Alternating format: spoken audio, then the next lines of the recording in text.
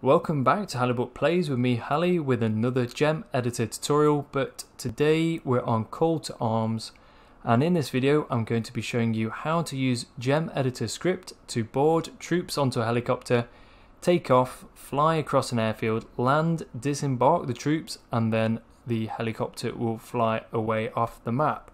So stay till the end to learn all the script for all these phases and to make sure it will work properly for you. This was a requested video, so make sure you leave a comment with any other requests and I will get to them as soon as I can. Okay, well, enjoy the video and I'll see you at the end. So let's begin with the soldiers boarding the helicopter. So obviously, first of all, you need to spawn yourself a helicopter, as I have here. And then we're going to need to identify this vehicle fairly easily, so we need to add a tag to it. So if you press U and create a tag, I'm going to call it helicopter. Now we need some soldiers to board the aircraft, so let's spawn those in now. Okay, with those spawned, we're going to want to give these guys a tag as well. So we're going to give them the tag of passengers. Add that onto there. Next, we need to create a trigger.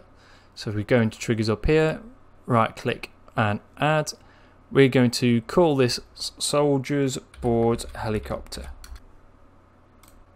The first command here at the bottom we're going to put in is actor state, which can be found here. So we click OK. Selector is going to want to be our soldiers here who we labelled as the passengers. Click on there, and we're going to put the speed as assault. So what this will do is make the soldiers sprint to the aircraft like they're in a bit of a hurry to get there. Next is another command, which is going to be board. Board is found in the actor, and there it is. So selector is going to be selecting the passengers, and the vehicle is going to be our helicopter. So that's all there should be to making your soldiers board. So if we just save our mission here and press start, we'll see that the men are boarding helicopter. So what you want to do is take a rough estimate of how long it took the soldiers to board the aircraft, because that's going to come in handy now for this next bit. So next, now we've got the soldiers to board, we want the helicopter to take off, and for this we're going to create a new trigger and call it helicopter. We're going to create a command, and the command here first of all is going to be a delay. The delay till the aircraft starts taking off, so that's why it's important to sort of take a note of how long it took the soldiers to board the aircraft. I'm going to put, I don't know, roughly 18 seconds and we'll see how we get on. And then another command, which is going to be air state. The selector is of course going to be our helicopter again, and we want to select the altitude that we want the aircraft to fly at. I find 15 works for now, just because it makes it more obvious to see the aircraft as it goes across the screen, but obviously you can vary that on how low flying or high flying you want the helicopter to go. Next, we're going to create a waypoint group. So just go onto waypoint here, which is on number 4 there, and we're going to add a group here at the top, and we're going to call it helicopter. And we're going to come down here and we're going to add our first waypoint, and we're going to add it just underneath the aircraft, because this is the point in which the aircraft will take off from and where it will hover above. So now if we go back to our trigger, we're going to right click and we're going to find actor to waypoint, which is in other, actor to waypoint.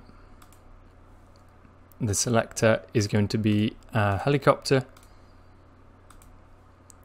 and the waypoint is the one we just created. So if you've got multiple waypoints, just make sure you take a note of what that number was, but for us it is 0. So all we have to do now is drop save, before we start it, and then we can test it out.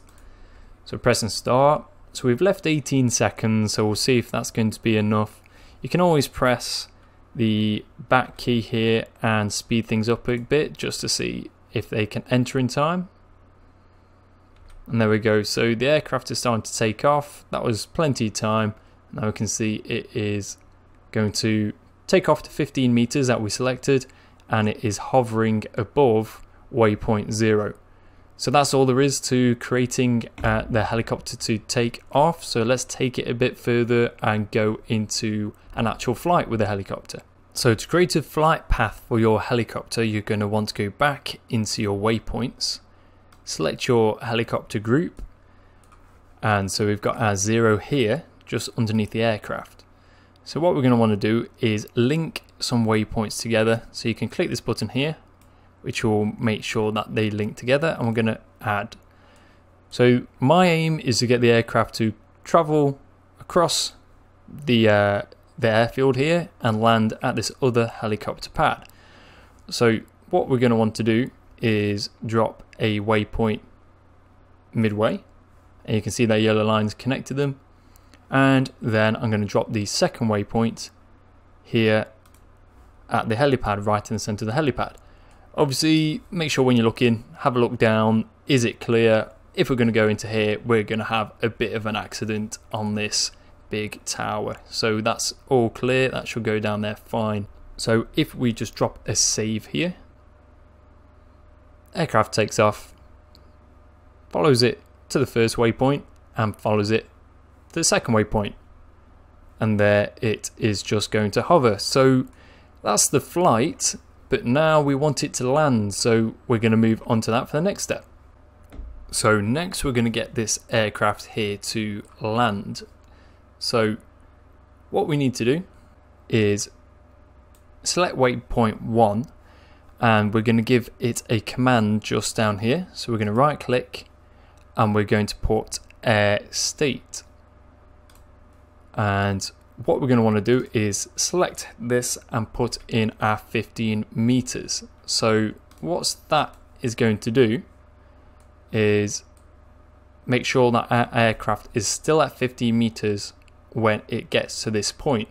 But on this second point, when it gets here, we're going to want it to land on the ground. So we're going to right click after selecting our second waypoint. We're going to go into commands, add, and we're going to go to air state again. So we're going to leave the selector as that waypoint, and we're going to tick for it to go onto the ground, and the altitude will be 0 meters. And drop save, and let's see how it works. Still at 15 meters here at the first waypoint, and we get to the second waypoint and we have landed. And that's all there is to it, to making the aircraft land. I can show you a quick alternative here if you want aircraft to stop, for its engine to turn off. So to get the aircraft to switch its engine off when it lands, you can just go back onto your second waypoint by heading over to here, select it, and on the commands you can literally click stop engine there, and this will be the result.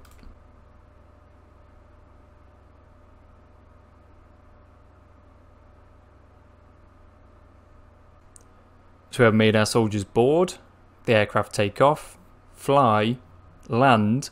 Now we're going to want to make the soldiers to leave the helicopter and run back onto the battlefield. So what we're going to want to do is create a new waypoint. So we go back onto this flag here, go over to where the aircraft lands, and I'm going to take off auto link because we don't want this waypoint to link. I'm going to pop a waypoint here, round about where this hangar is. So the soldiers are going to land here and run to waypoint 3. The reason we don't want them to link, because if they link, the aircraft is following this route here and it's going to want to fly directly into the hangar, which we're not going to want. So we're going to make that a separate one here. And after that, we're going to want to create our zone. So that's just below the waypoint flag. But what we're going to do is go on to new circle, and we're going to call it emit. I'm going to press OK, and we're going to put it where the aircraft is landing. So radius of 8 is quite big. We're going to want it most of the aircraft size, so about 5, something like that. You're going to want to put this zone where the aircraft is going to land, because it's going to be useful for our next trigger that we're going to create. So we're going to create a new trigger, going to go down here, and we're going to call this one soldiers emit. In the condition here at the top, we're going to go down to near. Double click on that. The unit is going to be our passengers. Put that in there. And near to is going to be the zone we've just created. So when it's near to the admit zone, these future commands will trigger. The distance we're going to put as 1 meter away. We're going to have to put 1 meter. When it's 0, it's too precise and it's not going to work. So that's our condition. So when that's triggered, what do we want to happen? We're going to first pop a delay of 5 seconds. This is so when the aircraft lands, we don't want them to jump out straight away. We're going to want the aircraft to land, have a bit of time, and they're going to start jumping out. Next, we're going to go on to another command, go into actor and find the emit command. So the selector is going to be the helicopter itself. So we want the helicopter to emit its passengers to that waypoint we've just created over here, so waypoint 3. We don't need to do that. Mode, all would mean even the pilots leave, so we want somebody to actually fly the aircraft away in a bit, so we don't want them to leave. So we're going to go on to passengers and click OK. And then finally here at the bottom, we're going to add a actor state so that the troops are running from the aircraft to the hangar, not just having a nice little stroll. So actor state, we're going to choose the passengers, and we're going to go for the assault speed again and click OK. So that should be it. If you drop a save and let's test it. So here's the helicopter, it's landing. We're starting 5 seconds, and now they are leaving the aircraft and running for our waypoint 3. So now we've got this helicopter just waiting there. We want that to leave the battlefield sharpish, so that's going to be our next task. Okay, so thank you for bearing with me, and we're here at the final phase, which is the aircraft flying away. So first thing we're going to want to do is create another waypoint.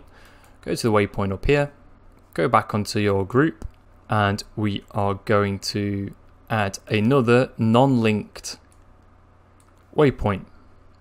So I'm going to make it just leave here, this part of the battlefield, and there we go. Take a note of that. So it's number 4, and what we're going to want to do is add some commands to it. So we'll select it, go onto commands, and we're going to go onto the air state. Go on to select, altitude is going to be back to 15 meters.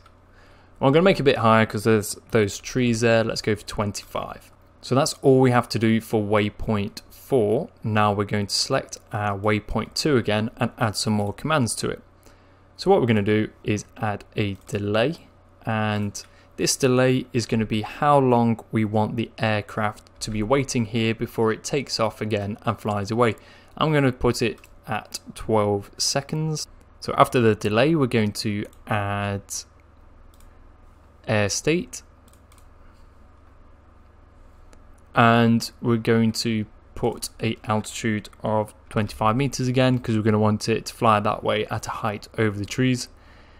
And after that, we're going to actually want it to go to that waypoint off the battlefield. So actor to waypoint, and on the waypoint we're going to select waypoint 4, which was the one off the map, and we're going to click OK.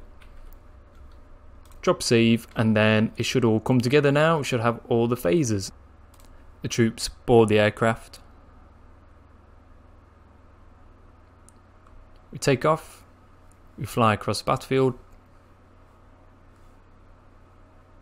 Here we are, so we take a landing.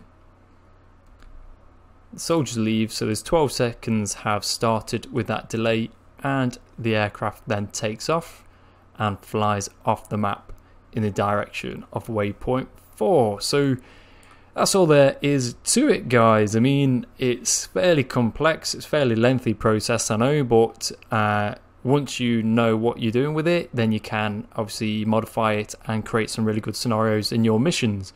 So hope that helped. If you have any more questions about either Call of Arms, Gates of Hell, or Men of War Assault Squad 2, then I'm happy to answer them, because I'm seeing a few more questions now, which is great. And then just comment below what you might want to see next. My ears are all open, so yeah, let me know. Thanks for the view, guys, and thanks for staying with me to the end of this. Alright, I'll see you in the next video.